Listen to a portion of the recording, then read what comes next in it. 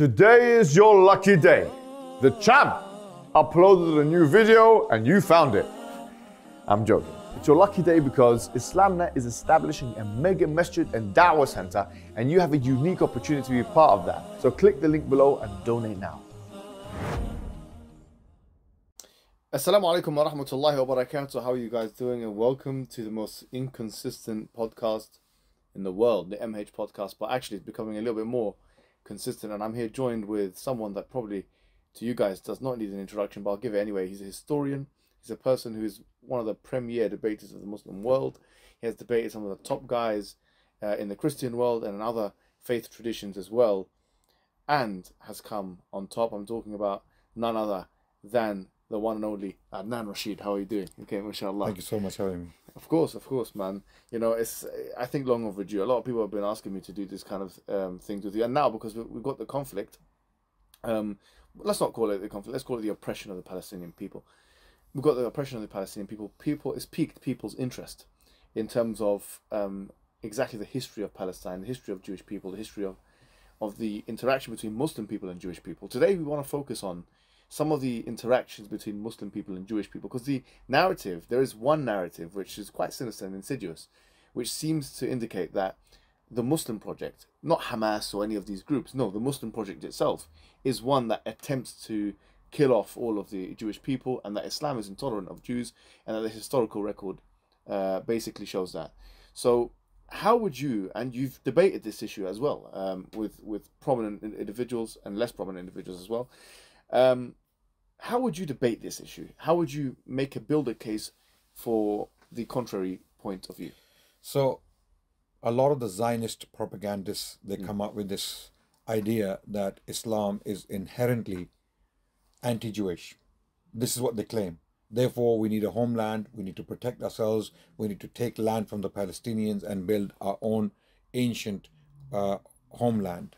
Or homeland that was ancient, we need to reclaim it, we need to take it back. And they quote biblical verses in this regard to claim that they have possession or they have right over this land. Okay, so we show them that Muslims ruled the land of Palestine in particular and much of the land around it for nearly 1,000 years with an iron fist, with strength, with military presence, with economic dominance, with educational inspiration and all those things. Muslims did great things. Islamic civilization, or the Muslim civilization, was one of the greatest things that happened in this region. Okay, the question now is, how did the Muslim civilization treat the Jewish people as an entity, as a community? And those Zionists who are claiming this today, propagandists, liars, outright liars, who claim this, that the Jewish people suffered under the rule of Islam, so we cannot be ruled by the Muslims. Okay, if the Palestinians want their land back, and they want all of it back, the Israelis come back and say, you cannot have all of it back because you will kill all of us. Okay, for example, so for example, when Palestinians, when they want this land back, the Israelis come back and say, oh, that means a genocide of the Jewish people. This is the game a lot of these Zionist propagandists play deliberately, quite deliberately. Right. They claim that if the Palestinians are to come back to their lands and take their lands back, that means automatically a genocide of the Jewish people, because Jewish people are not safe under Palestinians or the Muslim people in general. We want to undo that notion today. We want to present evidence to the contrary and show how the civilization of Islam or the Muslim civilization saved the Jewish people for over 1,000 years. What do I mean by saved the Jewish people? Saved them from whom? Okay. Jewish people lived within the domain of Islam for over 1,000 years. In fact, the majority of them lived within the domains of Islam. Some of them lived in Christian lands, and they were being persecuted, they were being killed off, they were being exiled, they were being brutalized. There are so many examples I can cite in this regard. In fact, to give you one example, hijab. When the Muslims arrived in Spain in the year 711 CE, a Jewish historian called Zion Zohar, who is an American Jewish historian. He writes in his book, A History of Sephardic and Mizrahi Jewry, on page 8 and 9, he writes that History of? History of Sephardic and Mizrahi Jewry. Okay. Basically, this is a history of the Sephardic Jews. Okay. Sephardic Jews are basically Jews who lived in the Middle East, mainly, or in the Muslim lands. Yeah. So, in this history on page 8 and page 9, he states, when the Muslims arrived at Gibraltar in 711 CE, the Jewish people welcomed them as liberators. So, who were they being liberated from is the question. Now, if you go back to Christian history of Spain, you will see in the year 633 CE, almost 80 years before the Muslims arrived, there was a council, a Catholic ecumenical council held in the city of Toledo.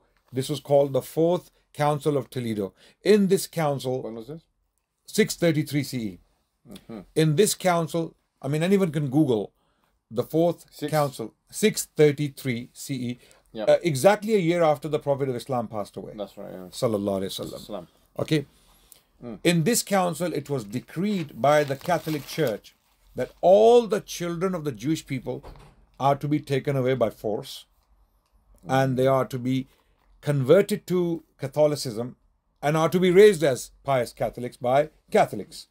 In other words, forced conversion of the Jewish people and the children. This is the kind of persecution, destruction, and brutality the Jewish people were facing Yes. in Spain before the Muslims arrived. Therefore, when the Muslims came in 711 CE, almost 80 years after this particular Catholic council, the Jewish people welcomed the Muslims as liberators, and this is confirmed by Jewish scholars, Jewish historians today. Zion Zohar. Zion Zohar is one of them, as quoted. So, this was the attitude of the Jewish people who were being liberated from Christian persecution by the Muslims. And this happened even in the land of Palestine. When the second caliph of Islam, Umar bin Khattab radiallahu anh, when he took the land of Palestine from the Byzantines, from the Romans, one of the clauses in the treaty that was agreed upon between the Christians and the Muslims at the time was that the Muslims will not bring the Jewish people into the city of Jerusalem with them. The Christians did not want the Jewish people in the city of Jerusalem. The text of the treaty can be found in the history of Tabari. Okay. It is there. Tariq Tabari. Yeah, Tariq al-Tabari, the text of the treaty is there. And one of the clauses put by the Christians as a special request from the Muslims was that you will not allow the Jewish people to come and live in the city of Jerusalem. Later on, having consolidated their power, the Muslims welcomed the Jewish people into the city of Jerusalem to come and live side by side with the Muslims. Thomas Arnold Walker also mentions this in his preaching of Islam as well, doesn't he? Absolutely, absolutely. Karen Armstrong, who has written a history of Jerusalem. In that history, she specifically writes that it was under the system of Islam whereby the three Abrahamic faiths coexisted for the first time in history.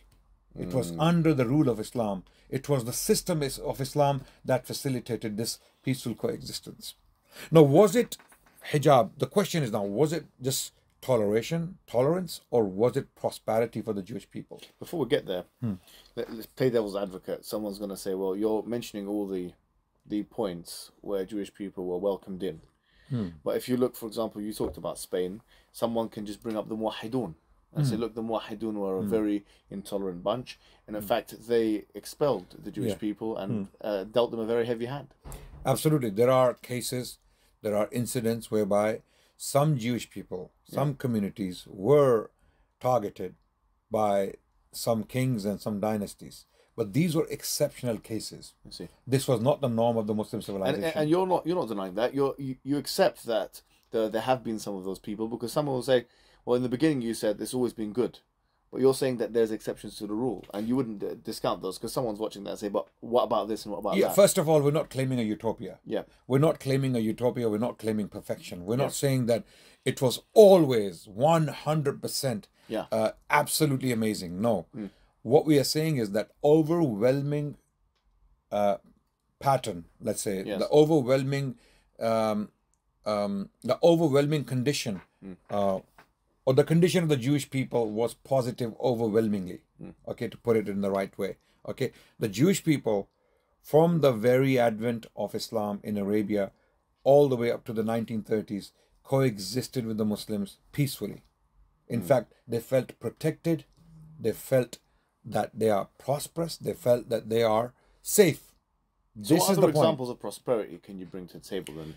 There are so many, and I will quote some of the Jewish testimonies in this regard. Sure. Okay, if me and you sit here and talk today and speak on behalf of the Muslim civilization and praising it and paying lavish tributes to it, that's going to be seen as bias. Of course. Okay, this is basically prejudice speaking. These Muslim propagandists sitting there in front of the camera, exactly. they are just. I'm not going to do that job today. But We're what you've done is, frankly, you've quoted an academic resource of a Jewish scholar. like Absolutely. Zohar. So far, that's what you've done. Then you quoted Karen Armstrong, who's a non-Muslim English scholar of academic. Exactly, and I have a lot more. I have a plethora of quotes and testimonies from primary sources, Jewish rabbis and Jewish travelers who were living in those times, in those places, in those cities, under those dynasties, what they had to say about the Muslim treatment towards the Jewish people.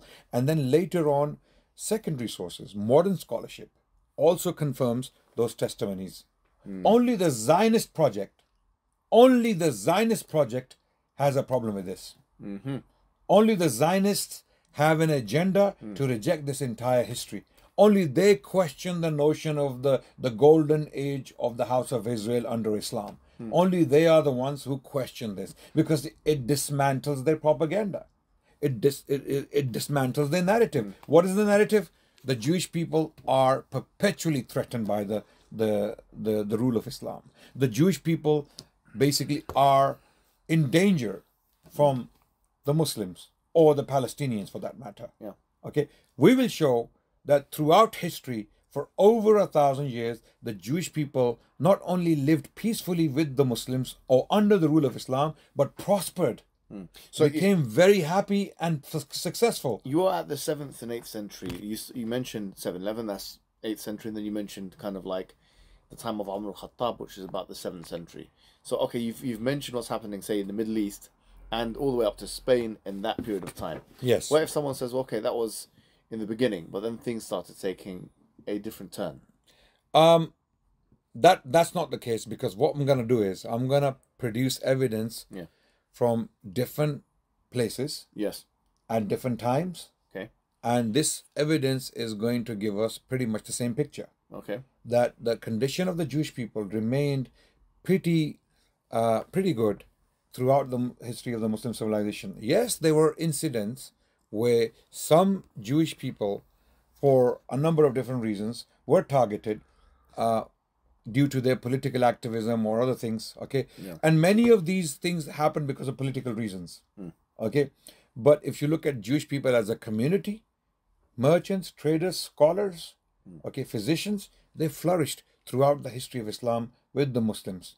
And we're going to see the evidence, inshallah, very quickly. First thing I want to very quickly bring to attention for everyone to see is, how did the Jewish people feel under the rule of Islam? Okay. So the Zionist propaganda is that Jewish people are threatened. Okay. They will never be safe under the rule of Islam or with the Muslims.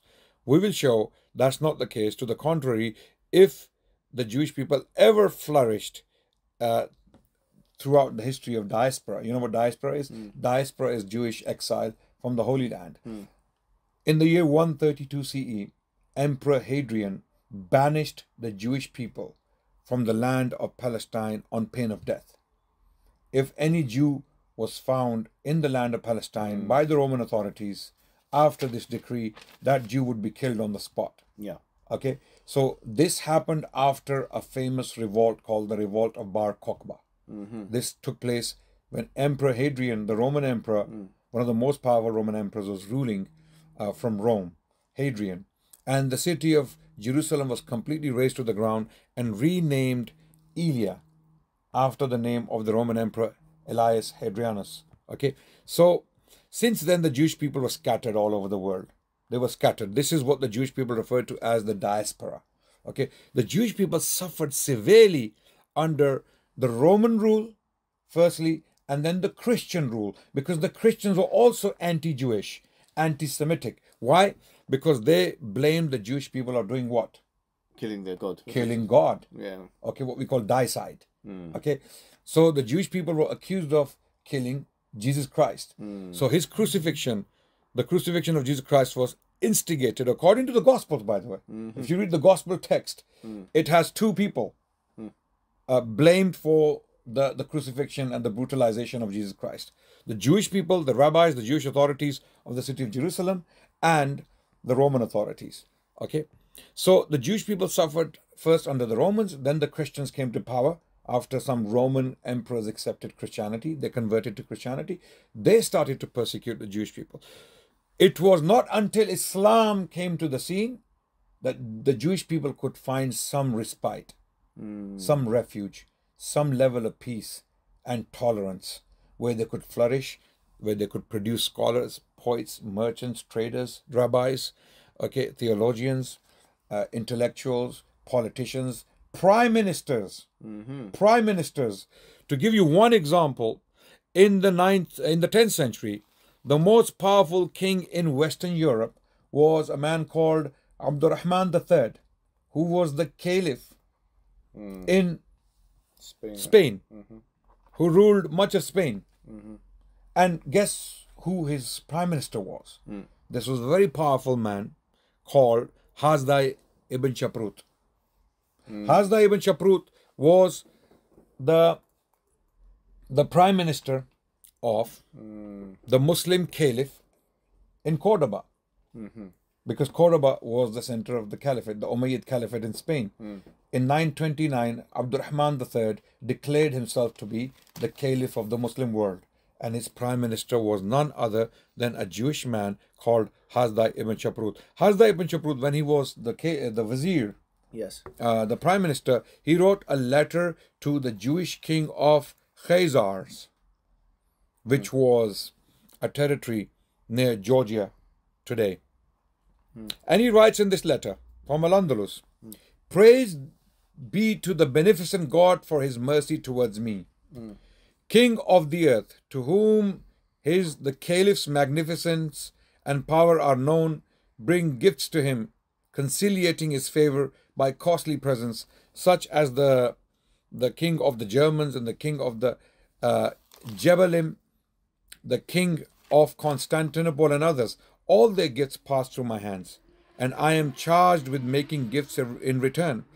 Let my lips express praise to the God in heaven, who so far extends his loving kindness towards me without any merit of my own, but in the fullness of his mercies. I always ask the ambassadors of these monarchs about our brethren the Jews, the remnant of the captivity, whether they have heard anything concerning the deliverance of those who have pined in bondage and had found no rest." Basically, Hasdai ibn Shaprut was... Where can we find that? If someone says, what's the source of this thing? we will put the source in the comment section. Okay.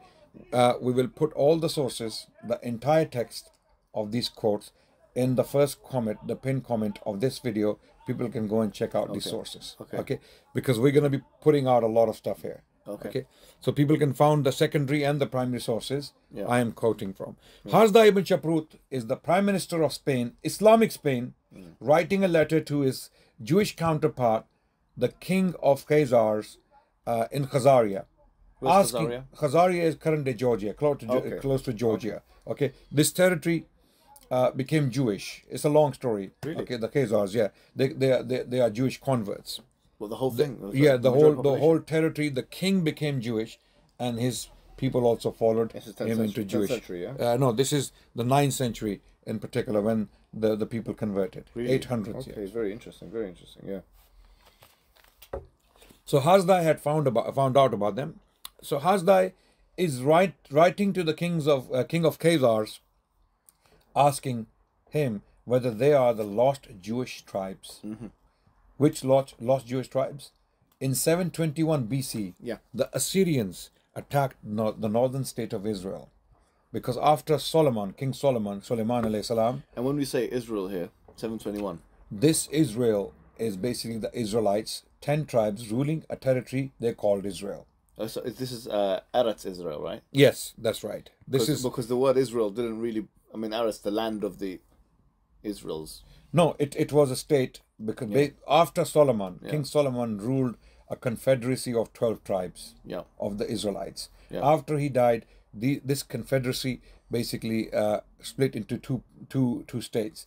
In the south, we had Judea, ruling from the capital of Jerusalem, and in the north, we had Israel, consisting of 10 tribes. Israel. Oh, Israel, the state, they called it the state of Israel. Okay. It wasn't the current state of Israel, clearly, because they were religious people. They were Israelites. They had prophets among them. Okay. Yeah. So their capital was Samaria. Okay. Which is about modern day what? Modern day, it's close to, it's in Palestine. Yeah. It's in Palestine. Okay. So 721 Assyrians are north.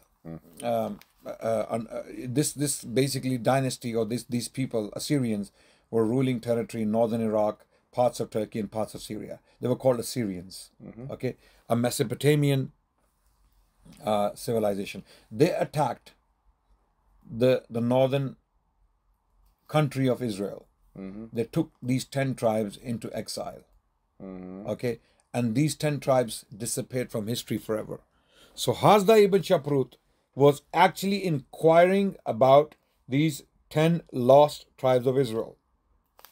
Okay, so Hasda ibn Shaprut was a very powerful man. Why am I quoting Hasda and what he said about his own position? That he was the vizier and he was receiving all the gifts for the caliphs, and he was returning these gifts to the kings on behalf of the caliph. So this is a very powerful position. Okay, clearly someone marginalized, someone who is disliked or hated wouldn't be in this position. That's the point I'm making. Moving on.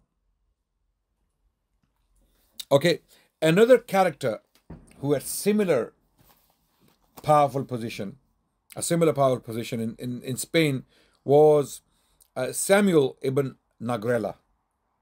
Samuel ibn Nagrela was a very powerful diplomat, politician, and the prime minister of the state of Granada, okay, in southern Spain.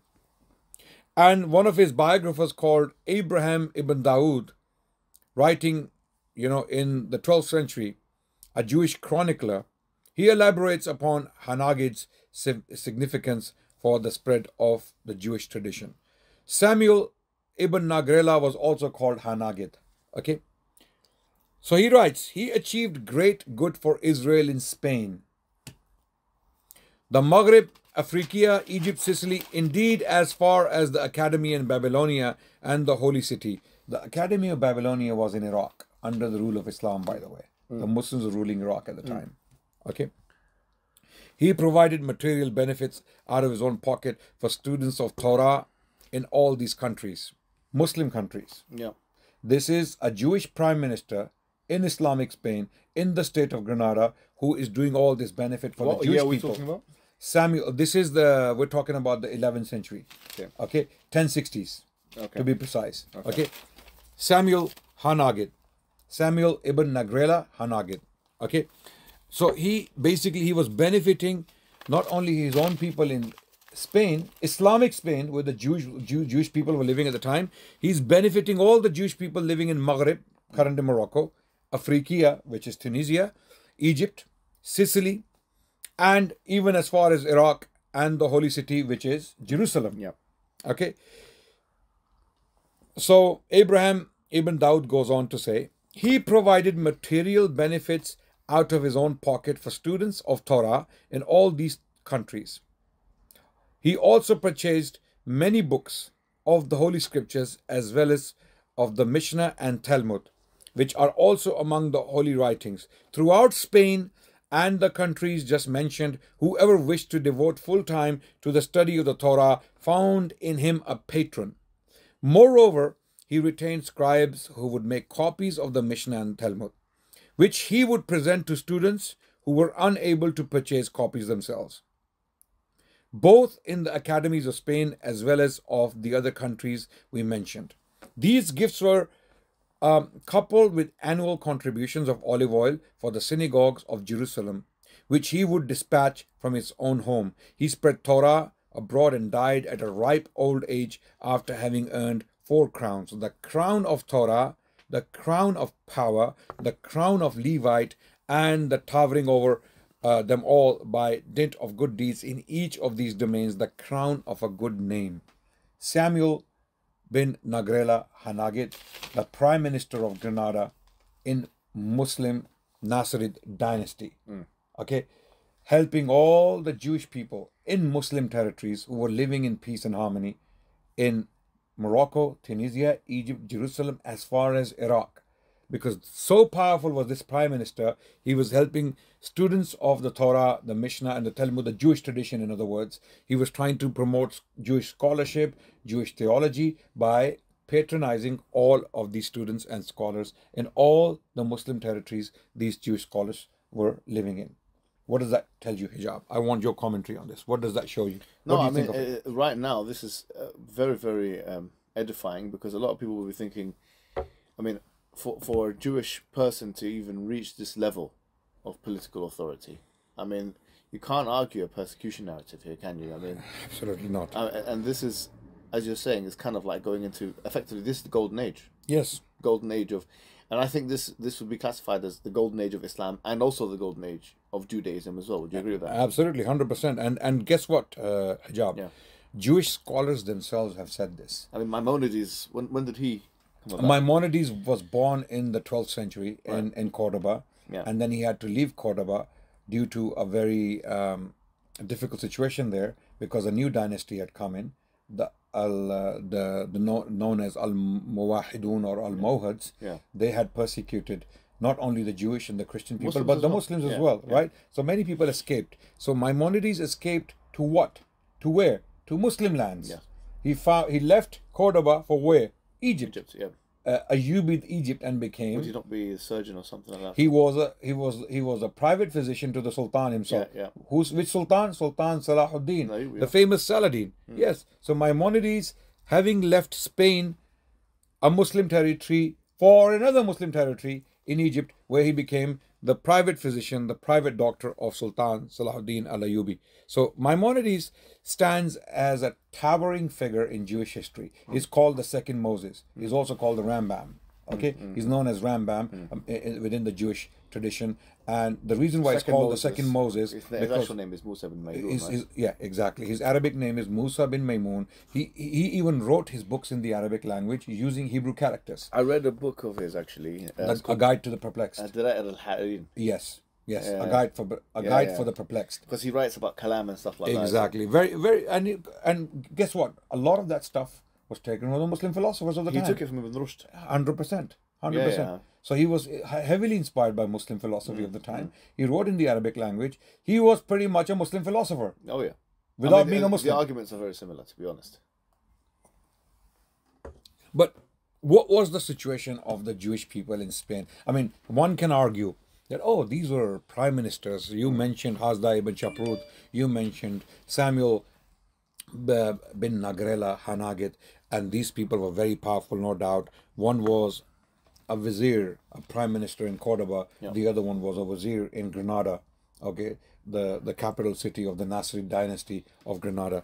What about the common Jewish people living in Spain at the time? Yeah. Let's go to a rabbi. Okay. Let's go to a Jewish rabbi writing in 1080s Okay.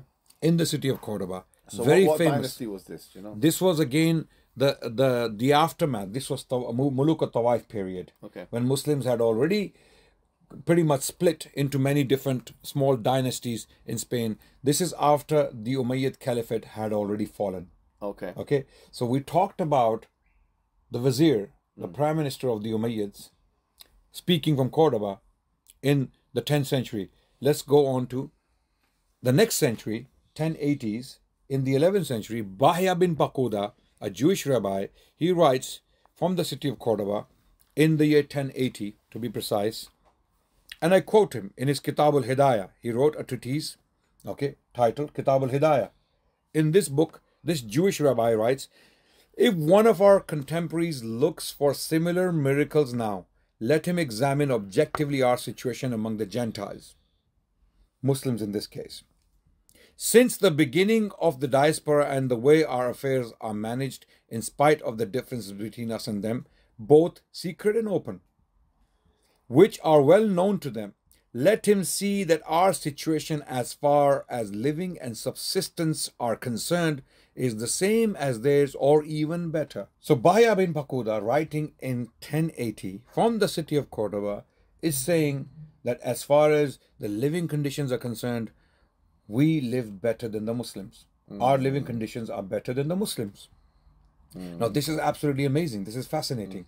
How the Jewish people, having been liberated from the Christian persecution of Christendom or Christian territories, felt so safe and happy within the Muslim territory. Now one can argue that, oh, this may be, due to the goodwill of the ruler or the dynasty or maybe the culture of Spain.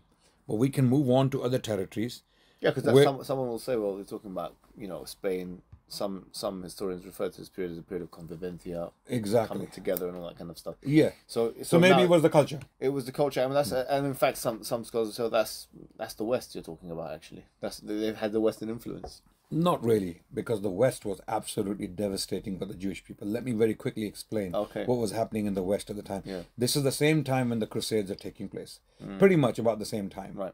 The Crusades started in the 11th century, soon after Bahya bin Bakuda was writing in Cordoba, because he was writing in 1080s, right? And Crusades started in 1090s, 1095 to be precise, when Pope Urban II delivered his speech at Clermont, and he instigated the Crusades, right? In 1099, the Crusaders took the city of Jerusalem. Now, so much hate was found among Christians of the North, in Germany, France, and Britain, to be precise, because Eastern Europe was pretty much barbaric. They were still semi-civilized or semi-barbarized.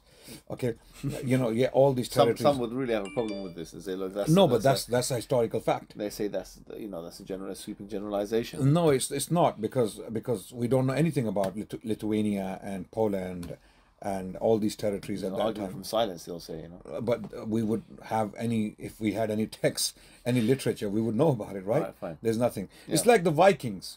The Vikings. Yeah. We don't have anything from the Vikings, unfortunately. Right. As beautiful as the artwork was. Okay, we have found the tools, the weapons, some of the money they buried. We have found all of that. We have found the boats.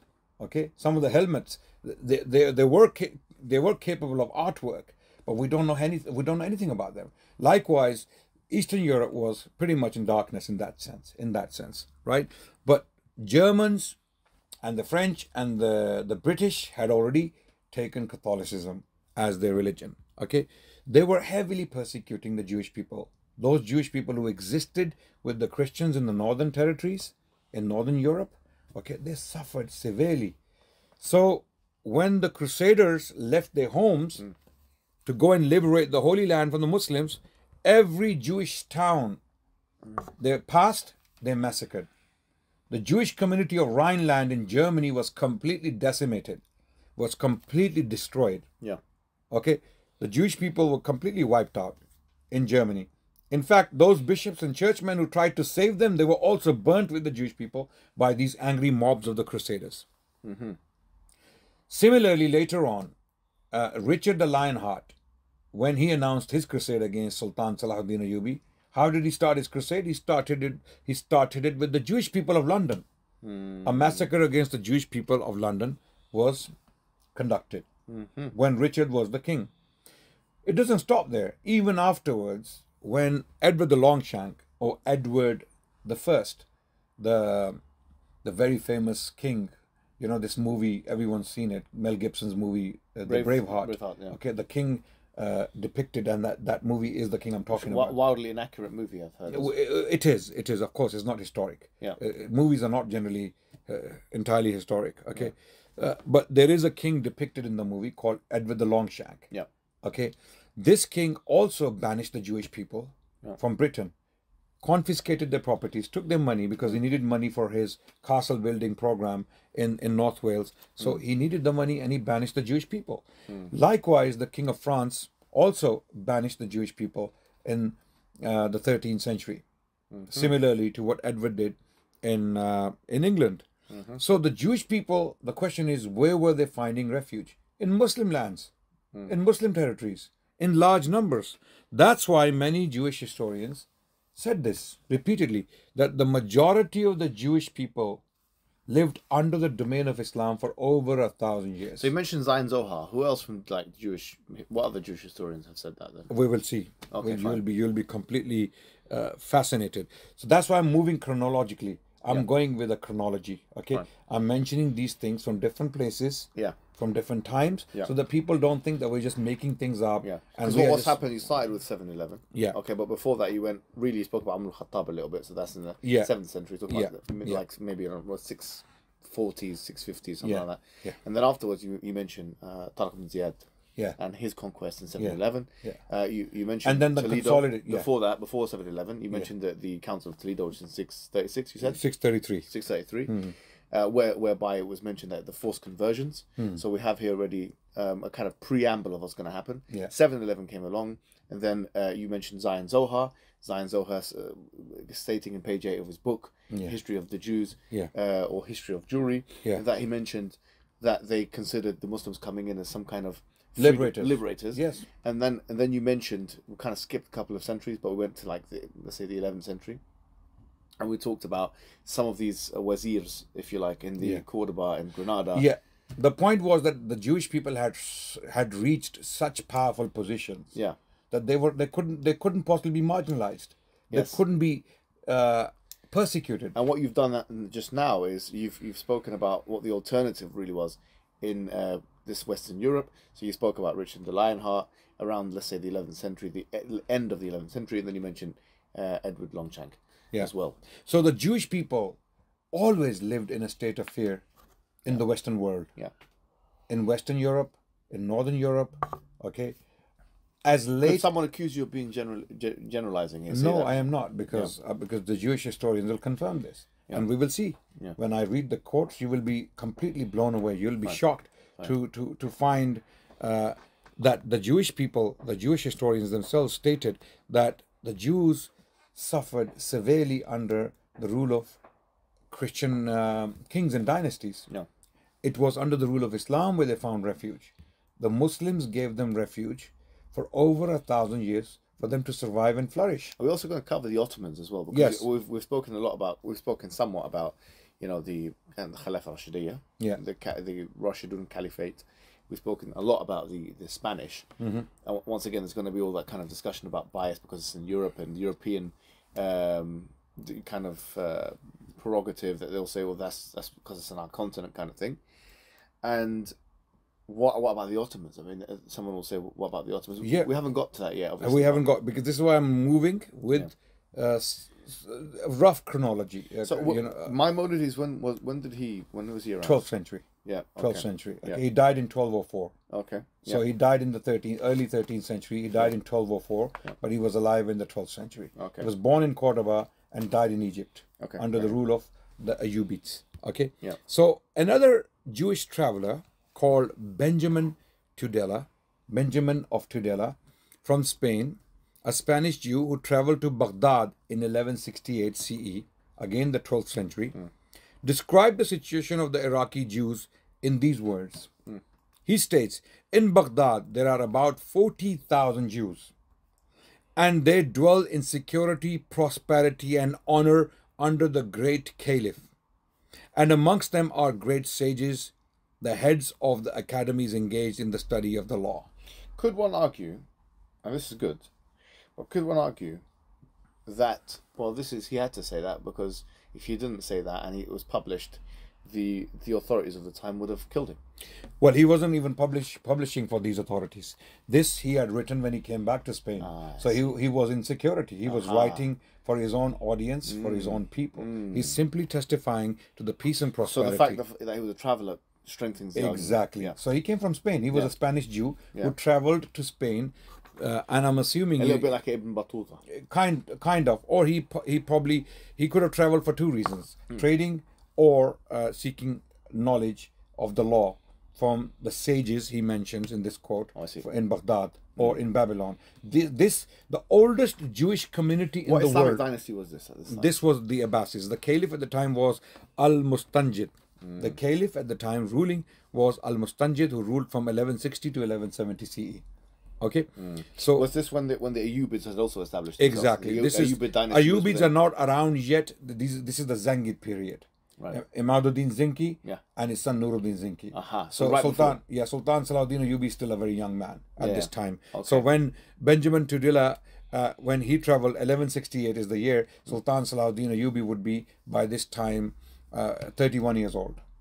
Okay, because he was born in 1137. So the Ayyubid dynasty was established what, 30 years after that? Yeah, pretty much. Yes. So this is not the Ayyubid period yet. So, but the The Abbasids Abbasid were quite weak at the time, right? exactly. But the Caliph did rule the territory of Baghdad or around Baghdad. Yeah. So the Caliph had power in Baghdad. That's why he mentions the Caliph, that the great Caliph, and amongst them are great sages, the heads of the academies engaged in study of the law. So he's talking about the Jewish rabbis in Iraq, who were the most ancient community, the Jewish community in the world. Really?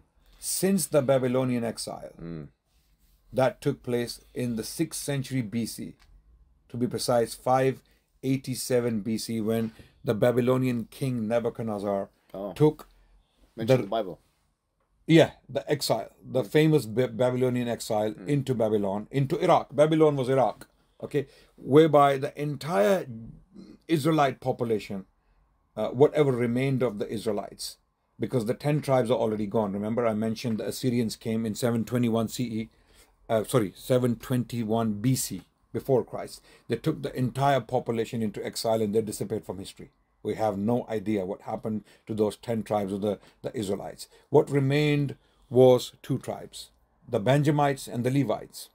They were taken into exile by the Babylonians in 587 BC, and this was the first time when the Temple of Solomon, Masjid al-Aqsa, was razed to the ground. This was the first destruction of the temple.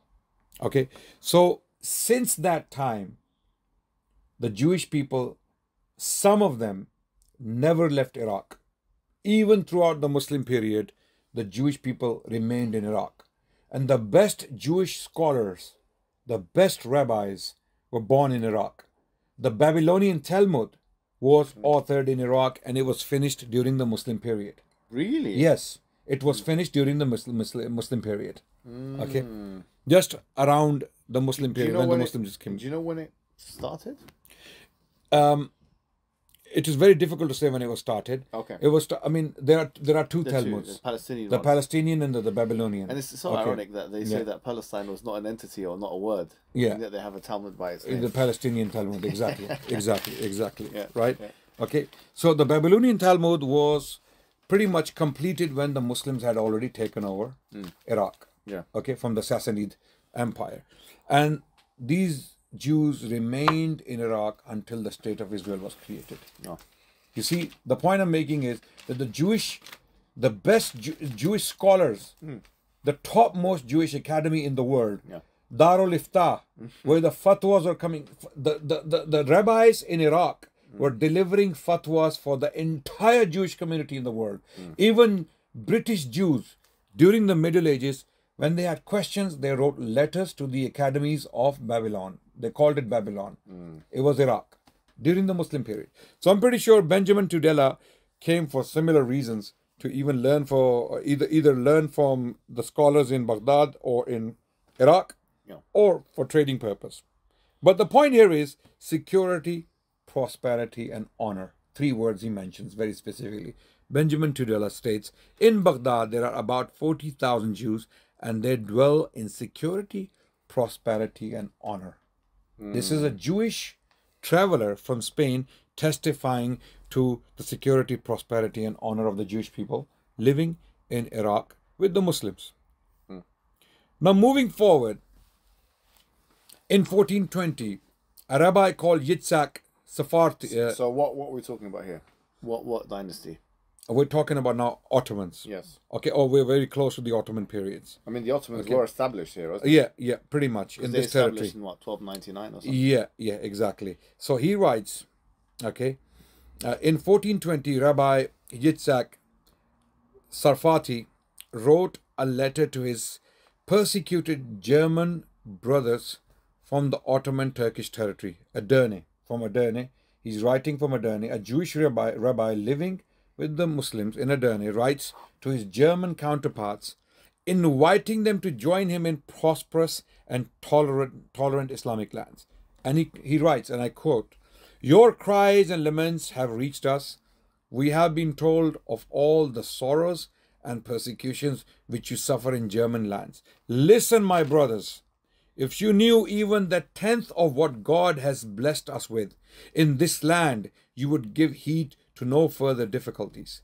You would embark at once to us. Here the Jew is not compelled to wear a yellow hat as a badge of shame. You will be free of your enemies. Here you will find peace." Rabbi Yitzhak Sarfati, okay? Sarfati. Yitzhak Sarfati, writing in 1420, okay? From Edirne, from the Ottoman territory when the Ottomans were ruling Edirne, Adrianople, okay? And he writes to German Jews to invite them to that territory. Why are you suffering in Germany?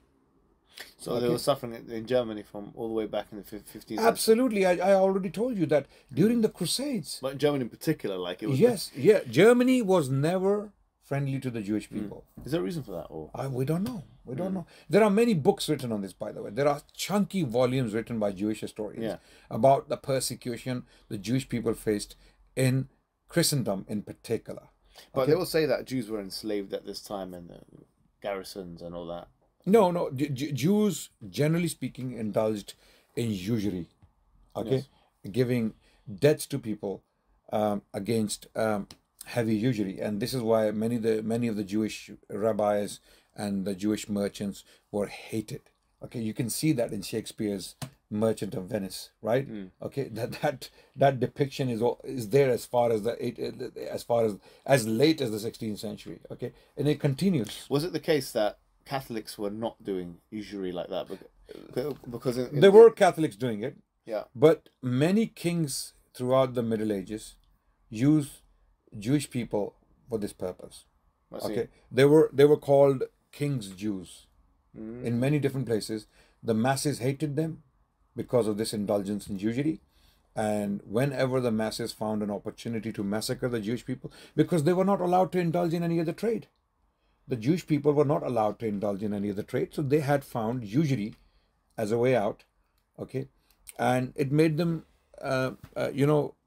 live with relative ease. Because in Jewish law, it's not allowed to do usury with other Jews, but you can do usury with non-Jews. Yeah, this is a separate topic. This is to do with the Talmudic position on. Well, the Islamic position is that you can't do it full stop. Absolutely. Anyone. Islamically, we cannot do usury at all, full stop. Give it or receive it. Yeah, give Muslim or or receive non-Muslim. it. Exactly. Muslims or non-Muslim. Muslims or non-Muslims, give or take. No usury. No usury.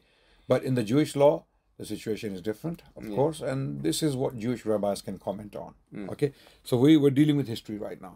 So let's talk about another quote from another rabbi, an Italian rabbi, Obadiah Yare di Bertinoro. Obadiah Yare da Bertinoro traveled to Jerusalem in 1486 when the Mamelukes are ruling the city of Jerusalem. Okay, because the Ottomans only took it in 1516. Okay, so to this time, in 1486, the Mamelukes are ruling the city of Jerusalem, a Muslim dynasty. He wrote a letter to his father telling him about the country and his people. And he writes, "The Jews are not persecuted by the Arabs in these parts. I have traveled through the country in its length and breadth, and none of them has put an obstacle in my way. They are very kind to strangers, unlike what the Israelis are doing today. Particularly to anyone who does not know the language.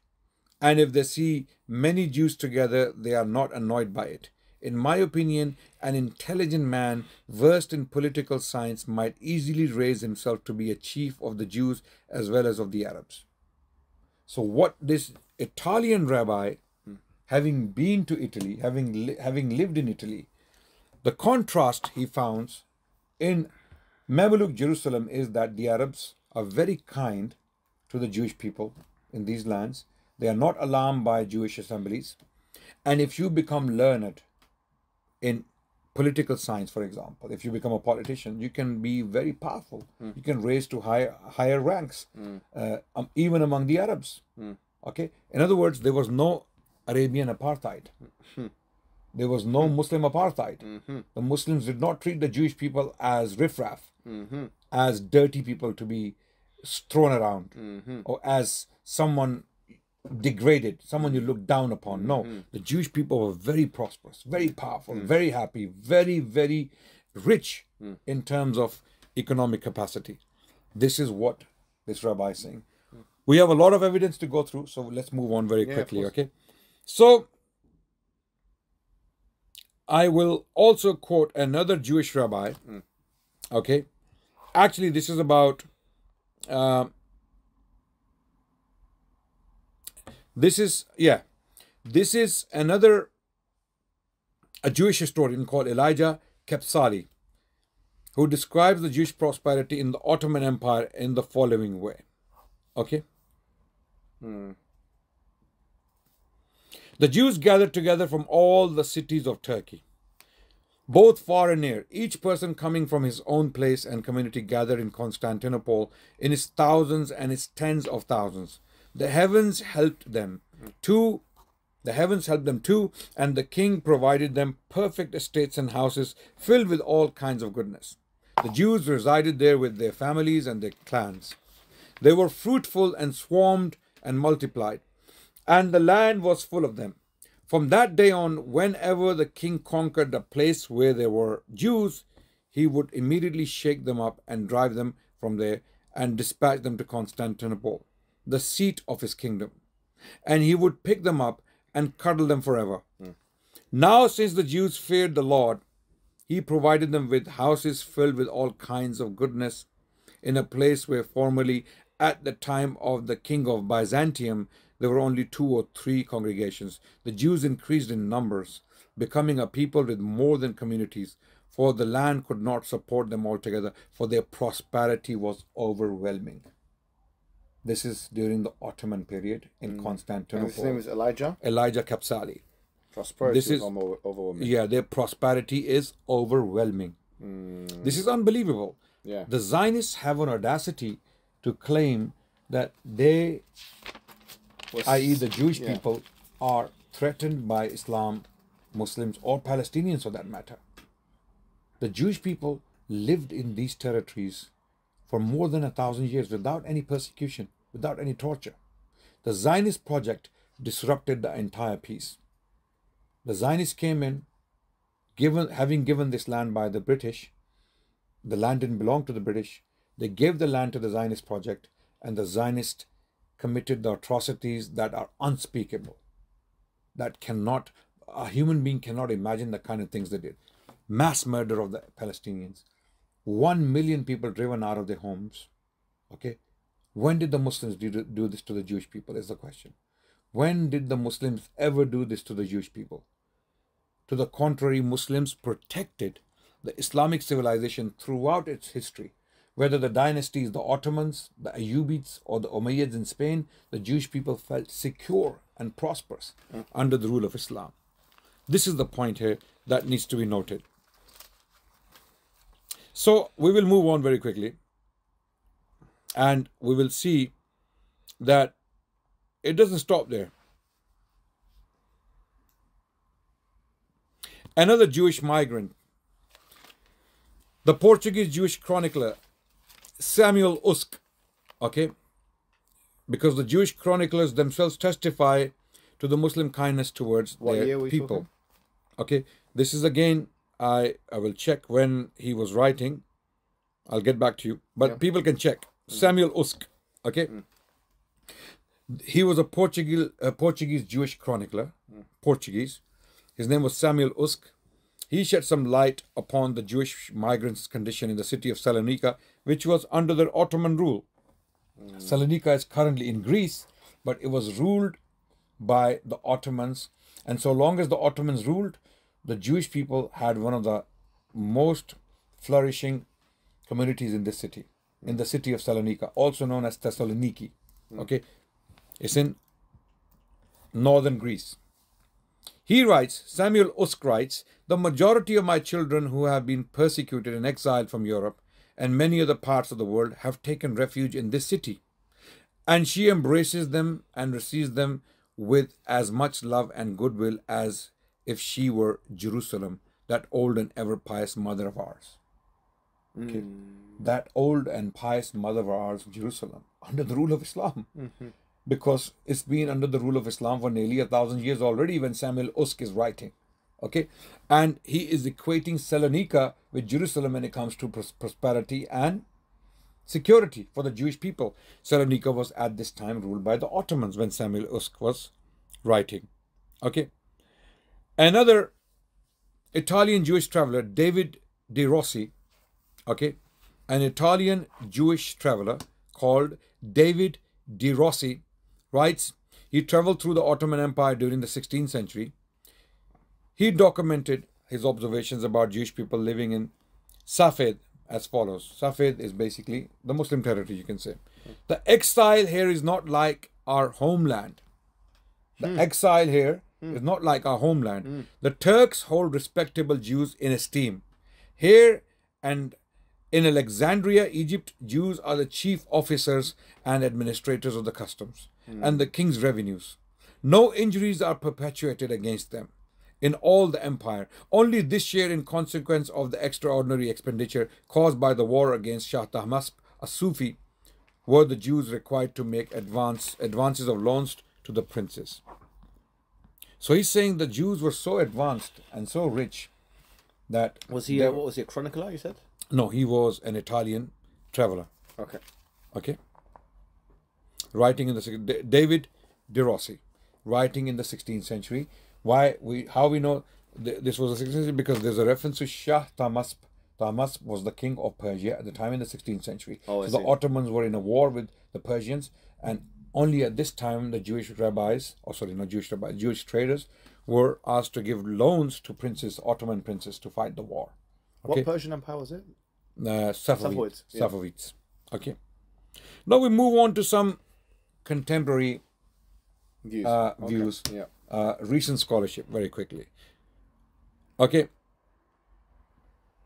Karen Armstrong notes in her History of Jerusalem that the Jews hailed the early Islamic conquerors of the Byzantine lands as a mercy from God. Karen Armstrong writes, toward the end of the 7th century, a Hebrew poem hailed the Arabs as the precursors of the Messiah and looked forward to the ingathering of the Jewish exiles and the restoration of the temple.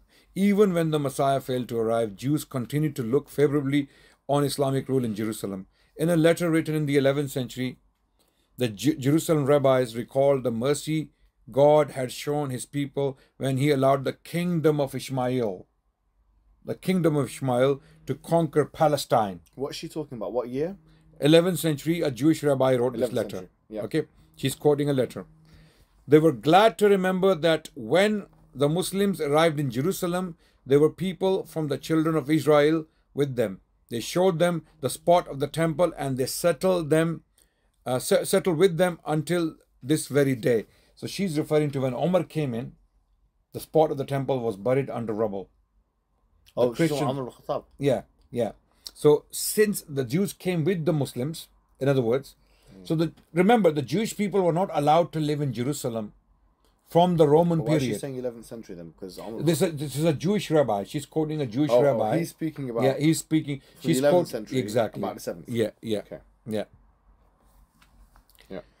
In about 750, the Jewish author of the Mysteries of Rabbi Simeon ben Yochai saw the building of the Dome of the Rock as a prelude to the Messianic age. He praises the Muslim Caliph as a lover of Israel who had restored the breaches of Zion and the breaches of the temple. What was the name of the... Does she mention the name of the rabbi? No, she doesn't mention. Okay. She simply writes that they were glad to remember that when the Muslims arrived in Jerusalem, there were people from the children of Israel. Okay. So she says the Jerusalem rabbis recalled the mercy. Okay. She doesn't mention. So this is taken from the History of Jerusalem, Karen Armstrong's History of Jerusalem. The references will be in the comment section, inshallah. Yeah. And this is what I referred to earlier. This is exactly what the quote is. These are her exact words, Karen Armstrong. Yeah. The Muslims had established a system that enabled Jews, Christians, and Muslims to live in Jerusalem together for the first time. These are the words of Karen Armstrong, paying a tribute to the Muslim system. Professor Dean Philip Bell, who is Dean and Professor of Jewish History at Spertus Institute of Jewish Studies in Chicago, writes the following.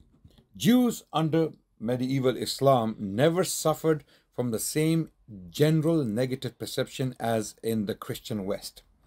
Despite regional variations and high medieval political instability, in medieval Islam, multicultural environments combined with active engagement in sciences and literature led to something of an Islamic golden age for the Jews, at least according to most historical accounts.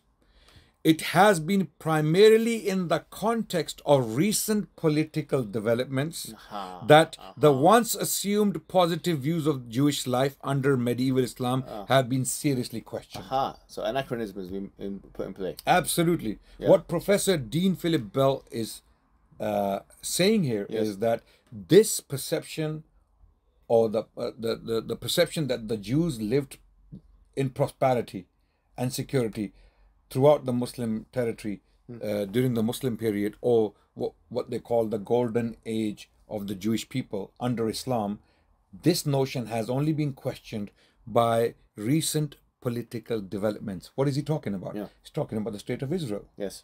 It was only after the creation of the State of Israel, when the Zionist project took this land and drove out the Palestinians, now to claim superiority over this land and over the civilization of the Palestinians, they had to make the Muslim civilization look bad. The narrative had to be The changed. narrative exactly. If the narrative goes as follows, that the Jews lived in prosperity and in security, the Muslim civilization protected the Jewish people for over 1,000 years, why then do you need a Zionist State of Israel?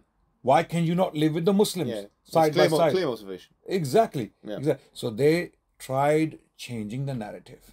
They tried changing the image. They tried changing the perception that the Jewish people ever live with Islam in prosperity and security. This is what Dean Philip Bell is talking about. The recent political developments have challenged once assumed positive views of Jewish life under medieval Islam. Okay. Wow. This is very important, by the way. And this, I mean, what we are saying today here has been noticed or noted by major academics in the field. Dean Philip Bell is a dean and professor of Jewish history at Spertus Institute of Jewish Studies in Chicago. Another quote I want to very quickly share with you, I have mentioned him already, Zion Zohar, who is also a contemporary American Jewish historian. He confirms the Jewish appreciation of the Muslim arrival in Spain. Zion Zohar writes, amazingly, thus when the Muslims crossed the Straits of Gibraltar from North Africa in 711 CE and invaded the Iberian Peninsula, Jews welcomed them as liberators from Christian persecution. Then he goes on to write, born during this era of Islamic rule, the famous golden age of Spanish Jewry, circa 900 to 1200, produced such luminaries as statesman and diplomat Hasdai ibn Shaprut, Vizier and army commander Shmuel Hanagid, the ones that you mentioned. The one we mentioned. Poet philosophers Solomon bin Gabriel and Judah Halevi, and at the apex of them all, Moses bin Maimun, also known among the Spaniards as Maimonides. So Zion Zohar is pretty much confirming the golden age of the house of Israel under the rule of Islam. Basically. So he's not only saying that the Jews welcomed the Muslims as liberators in 711 CE when they came to Spain, but the Muslims actually gave them a golden age in return. And the Jewish people, so long as the Muslims ruled Spain, lived with the Muslims. They chose to live with the Muslims. After the last stronghold of the Muslims fell to the Catholics in 1492, what happened to the Jewish people? All of them were completely decimated. The Jewish people were in smaller number, so the Catholic monarchs, Ferdinand and Isabella, okay, gave the Jewish people two choices. You convert or you die. You convert or you die. Many Jewish people were killed because You're talking about the Inquisition. this is before the Inquisition. Yeah. As soon as they took the city of Granada, and of course, many of the Jewish people had to face Inquisition because some of them pretended to convert, just like the Muslims did.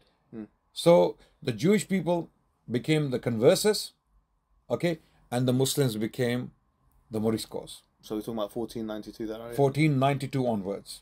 Okay, the most difficult and brutal period in the lives of Spanish Jews as well as Muslims. Then we move on to the... After that, is it correct to say that, okay, well, they then moved to the Ottoman Empire? Yeah, many did. Absolutely. Many did. This is a very good point. Yeah. Timely mention of the Jewish removal to the Ottoman territories. Those Jews, very few of them who could escape, where did they escape to? To Ottoman territories. They came to places like Salonika. They came to places like Constantinople. They came to places like Jerusalem. Now the question is, those Jewish people who were living in Jerusalem during the Ottoman period, what happened to them? The Ottomans took the territory of Syria, Palestine and Hijaz from the Mamelukes in 1516. Sultan Salim conquered these territories. And having conquered these territories, he claimed to be the first Ottoman caliph. What happened after that? We have a Jewish historian who studied in 2 volumes the Jewish life as reflected in Muslim court documents from the Sigil of Jerusalem. Okay, the 16th century. Is this the Ottoman sigil? This is the Ottoman Sigil. Look, just to explain what the sigil is then to the people, because recently I used the sigil myself a few times. It's this one that's written in Ottoman Turkish, right? Yes. Yeah, so they've actually digitized this sigil. Yes. And it's now part of, you can go online and there's a whole website that the Turkish government is, I think, responsible Absolutely for. amazing. Yeah, amazing. And even this Jewish historian from Israel, Yeah. his name is Amnon Cohen, who has studied these particular records. He has published the facsimiles in these 2 volumes. So you can see the facsimiles there as well, right? So what is this? This is basically a study of the a Jewish study of the Muslim court records from the city of Jerusalem in the 16th which relate century. to Jewish people. Yeah. Just relating to the Jewish people. Okay, So- 16th century, right? Okay, let me very quickly explain. Right. This is a study of the Muslim court records Yes. from the city of Jerusalem, All right, Jerusalem. Okay. Yeah. and the records he studies are for 70 years, Yeah. from 1500 to 1570. Okay, 1500. to 1570. This is the record he studies. So he studies the record of the Muslim court record. Who's in charge? Bayezid and all that. Sorry, Who's the historian. No, The the caliphs at the time. This is basically the early Mamluk period, and then during the reign of Sultan Suleiman the Magnificent. Okay. Sultan Suleiman came to power in 1520, and he ruled until 1566. So pretty much You done that from memory, right? yeah. Mashallah. Yeah. This is why, you know. Anyway, go ahead. So this is pretty much the entire reign of Sultan Suleiman the Magnificent. Yes. One of the most powerful Ottoman But sultans he's the one who's who got besieged that- Vienna. And also you got the beautiful mosque. Yeah, Suleimania, and he's the one who besieged Vienna. This is how Yeah, powerful he was. yeah. In 1533, he that right? besieged the city of Vienna. It pretty much nearly took Europe. Wow. Okay, so The siege of Vienna. yeah, the famous siege of Vienna. Okay, that sent shivers down the European intellectuals, European spines. Yeah, even Martin Luther wrote about it. The Protestant, yeah, Protestants. Yeah, Because he was around at the same time, right? Exactly. Yeah, He's next door. 1517, right? Yeah. That's exactly. when he wrote his yeah. Protestant Reformation. He was a contemporary, and he's next door. Yeah. He's in Germany. Oh, right. Yeah, Yeah, and yeah. this was the siege of Austria. Okay, Oh, Vienna. right. And he Okay. wrote about that. Yeah, he mentions it. So now, Amnon Cohen, who Yeah. is a contemporary Israeli Jewish scholar, Yeah. he studied the Muslim court record for these 70 Very years. interesting. And his interest was simply in the Jewish cases. Really? Yeah, he was specifically studying the Jewish cases. Yes. He was checking if the Jewish people were applying Aha. for justice And just at the Muslim court. one more point about the sigil, right? And the Arabic word is probably the same as the Turkish one here. Sigil literally means the record, effectively, the sigil. And one more thing about it, the Ottoman Empire probably has, and you can correct me if I'm wrong, but it probably has the most preserved court records, probably in all Islamic history. Absolutely, absolutely. This is why he was able to study it, okay? And the book is titled A World Within. A World Within, Jewish Life as Reflected in Muslim Court Documents from the Sigil of Jerusalem, 16th century. So, you know, what did he find? What did he find? What did he find? Let's study his findings. He writes, cases concerning Jews cover a very wide spectrum of topics. Okay. If we bear in mind that the Jews of Jerusalem had their own separate courts, the number of cases brought to Muslim court which actually meant putting themselves at the mercy of a judge outside the pale so they of had their own separate courts there as well? Yeah, they had their own separate courts called Beth Dins. Rabbinical courts were available. Can I make a point about that? Just that level of autonomy, and if you want to call it that, and it's No, it it's was. a loaded term, but pluralism, right? That was afforded. Legal Yeah. pluralism. I mean, For Jewish it's- people, yeah, is for the Jewish is people. unlike even what we're granted here in the West. 100%. There is no precedent. There is no example of it. Yeah.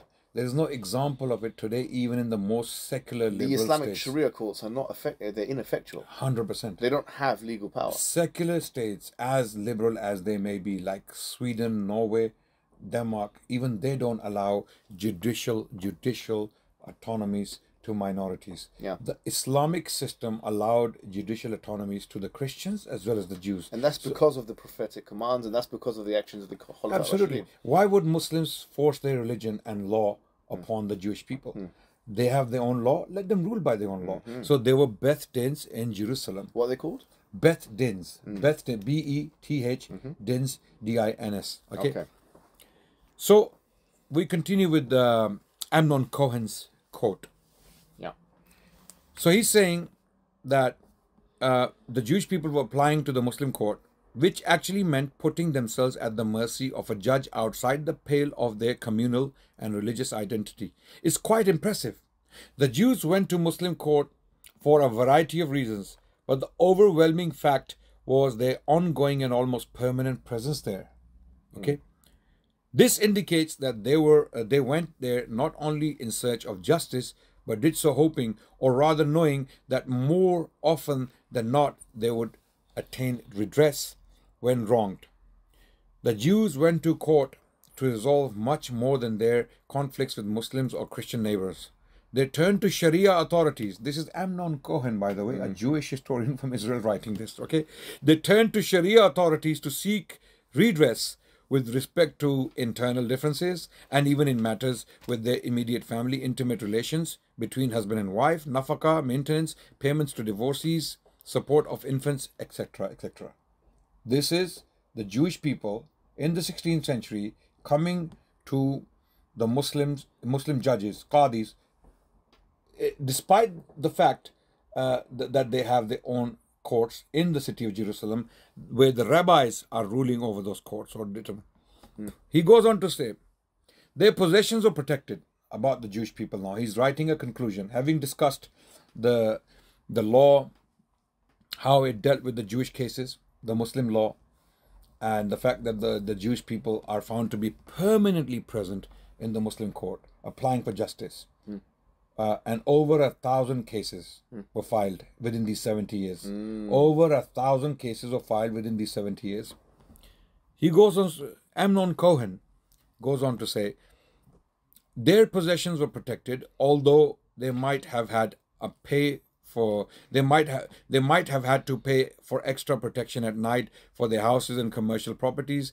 Their title deeds and other official documents indicating their rights were honored when presented to the court, being treated like those of their Muslim neighbors. The picture emerging from the sigil documents is baffling.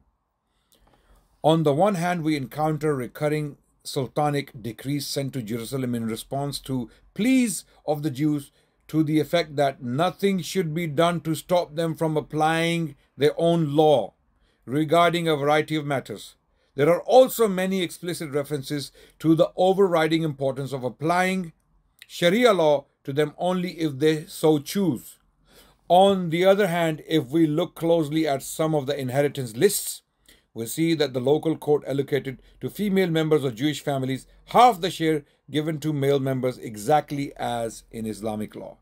This meant ipso facto a significant improvement in the status of Jewish women with respect to legacies over that accorded them by Jewish tradition, although it actually meant the application of Islamic law in an internal Jewish context. He, the Muslim judge, defended Jewish causes jeopardized by high-handed behavior of local governors. He enabled Jewish business people and craftsmen to lease properties from Muslim endowments on an equal footing with Muslim bidders. More generally, he respected their rituals and places of worship and guarded them against encroachment, even when the perpetrators were other Muslim dignitaries.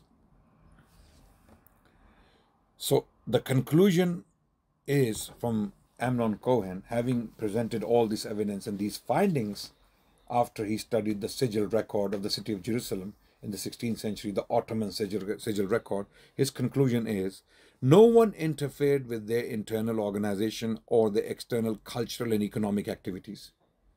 Talking about the Jewish people.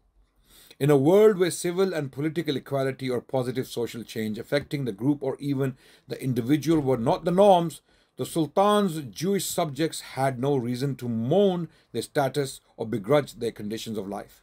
The Jews of Ottoman Jerusalem enjoyed religious and administrative autonomy within an Islamic state, and as a constructive dynamic element of the local economy and society, they could and actually did contribute to its functioning. Therefore, the Jewish people of the city of Jerusalem during the Ottoman period were very powerful, very prosperous, very free to apply their own law to themselves, or, if they so chose, the Sharia law in their affairs. All of this evidence, Brother Mohammed Hijab, presented to our audiences and the Jewish audiences and the Christian audiences out there. What does it prove? It proves that throughout the Muslim period, throughout the history of the Muslim civilization, for over 1,000 years, the Jewish people prospered, lived in harmony, and flourished, and were honored according to the testimonies of the Jewish historians, travelers, rabbis themselves. Today, the evidence I presented by the Mohammed Hijab in this presentation or in this podcast, none of the evidence I presented is for Muslims. Not one piece of evidence came from the Muslims. All the testimonies, all the studies, all the academic opinions we presented here today in this podcast are from the Jewish authorities. And for someone then to make a claim of conspiracy would be absurd, wouldn't it? So you've got all these different accounts from different historical periods, different geographies, different places in Spain, in Greece, in Iraq, in the Ottoman Empire. They can't all be saying the same thing and lying or conspiring with one another. It would be a global conspiracy going on for 1,000 years. Yes. Because these testimonies, they are from, as you said, different places, different times, different people, facing different circumstances, different situations, different dynasties. But there is one thing common in all of these testimonies: prosperity of the Jewish people, their honor, their protection, their security. That's correct. Okay? And you've read that out. Exactly. So no one can, in his right mind, deny this evidence. It's like denying the sun. So when the Zionists come out today, just like they have been denying that they are committing a genocide against Palestinian children, nothing they say can be taken seriously. They are a bunch of liars. Absolutely. When they say that the Jewish people are threatened by Muslims or by Palestinians, they are a bunch of liars. Muslims are never anti-Jewish. If Muslim civilization or the Muslim dynasties or the Muslim armies wanted the Jewish people dead, there would be no Jew alive today in the world. Absolutely. There would be no Jewish community alive in the world, because they were being persecuted and killed in Western Europe and Northern Europe, and they found refuge with the Muslims. And Muslims took them in as cousins, as their own, and gave them reasons to be happy, reasons to flourish. So this propaganda, after this podcast, can be put to rest forever. Any Zionist who opens his mouth ever again about Muslims being anti-Jewish, Muslims being anti-Semitic, Muslims after Jewish blood, Muslims wanting a massacre or a genocide of the Jewish people, just send this link to them. Just send the video to them. Absolutely. I think you've completely annihilated the claims. And I hope so. I think in order for someone to actually make a case against you, they would be having to, it's not just hermeneutical gymnastics, they're going to have to be ahistorical. Absolutely. They will have to speak. Look, if I had quoted the primary sources and put my own spin on them, it would be a different matter. I quoted the primary sources and the secondary sources, of modern scholars, Jewish modern scholars. None of them were Muslim. None of them are Muslims, and they're Jewish, and they're saying the same thing I'm saying. Yes. What are they saying? The Jewish people flourished throughout the Muslim history. They witnessed, they experienced the golden age, whereby they produced some of the best intellectuals in the history, their best rabbis, their best poets, their best scientists, their best intellectuals, their best physicians, their best everything, their best viziers and generals were born throughout the Muslim period in Muslim territories. Beautiful. How is that possible? I think that's fantastic. I think this is really good information. People from the non-Muslim community outside of Islam, now they can really look at Islam properly and look at the history of Islam properly. Absolutely. And with that, we will conclude. Thank you so much for coming. Most welcome. Thank you so much for giving me this opportunity. And we'll put the all of the references that he mentioned in the comment section, pinned comment, and also in the description box. Jazakumullah khair. Wassalamu alaikum wa rahmatullahi wa barakatuh. MashaAllah, you're still here. Just make sure that you donate by clicking the link below, because the rewards are unimaginable.